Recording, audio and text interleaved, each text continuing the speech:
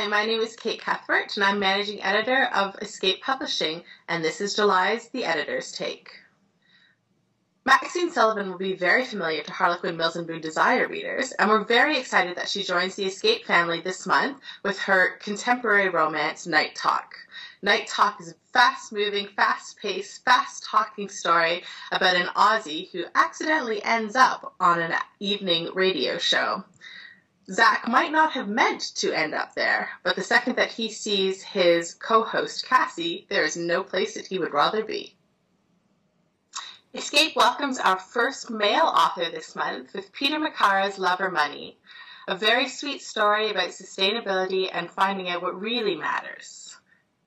Erin loves her grandmother's clifftop property, but she can't keep it. Her mother's medical bills are too high, and she needs the money that the property will generate to pay for them. Hamish is very invested in keeping the property within the community and away from the developers. It becomes a question of whether love or money will win the day.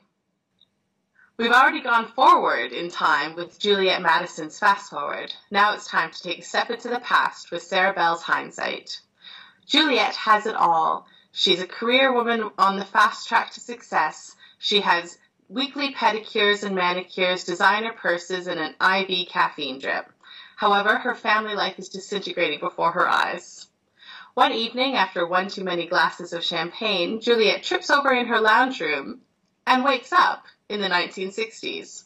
All of a sudden, all of her modern conveniences don't exist, and Juliet finds herself living the life of a 1960s housewife.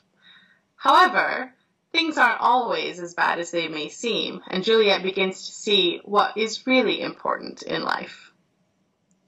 In Gracie Macgregor's Hearts on Hold, Kate Boyd has a lot of darkness in her past, so it makes sense that she would settle and hide away in a sunny Maltese village. However, it looks like her past is going to catch up with her when a sleepy professor shows up on her doorstep. Brandon claims to have no knowledge of things that have gone on, but can Kate really trust him? We just love Australian set historicals here at Escape, so I was very excited when Taya Cooper presented Matilda's Freedom to us. Matilda's suite is not a normal girl. She wears her breeches and she rides astride and she goes swimming in creeks when it gets too hot. Unfortunately, Matilda has lost everything, so when Christopher shows up with an offer of a position as a companion to his sisters, it seems like a blessing from above. Christopher lives in a different society to Matilda, however, one that's not going to accept Matilda into its ranks. And Christopher has his duty as well. He has to marry for position and for money, and Matilda doesn't figure into that. After all, love is only for the lower classes. Regency England just got a bit hotter with Vivica Portman's The Secret Diaries of Lady Catherine Bexley.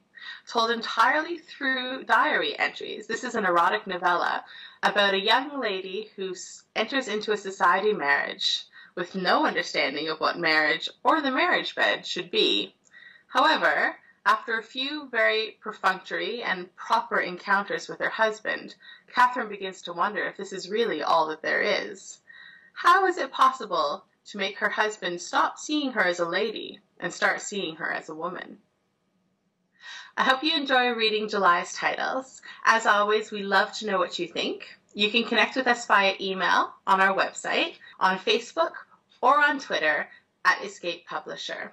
We'd love to hear from you.